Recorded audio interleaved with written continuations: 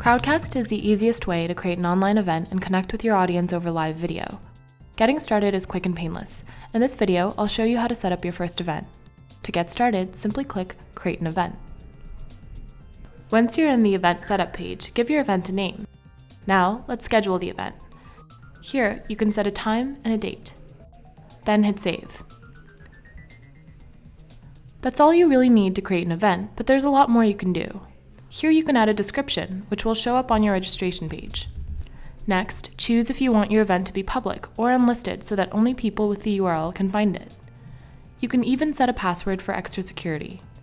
If you're creating a paid event, set a ticket price here. Crowdcast integrates with your Stripe account so you can easily earn money with your events.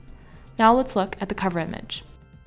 This image is what people will see on your registration page and when you share your event on social media, so it's a good idea to upload a well-designed image.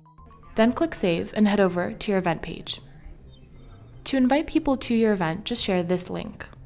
It's where they can register, attend live, and watch the replay. Now you're ready to enter the green room. To go live, you'll need to allow access to your camera and mic. And to begin your broadcast, just click on the Go Live button. If you want to share a presentation, click the Screen Share button and select the window you want to share. You can use the host controls to adjust your settings or to hide or focus a screen share. Now let's look at the ways your audience can interact. If you want to invite someone up on screen, click Invite on Screen.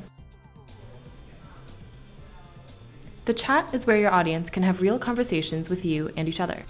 It's also where you can ban users or invite them up on screen by hovering over their message.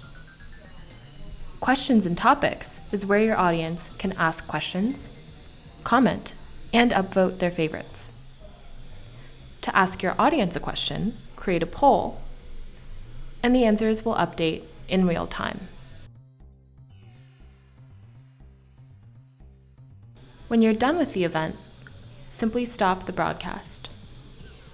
In a few moments, your recording will automatically appear on the event page.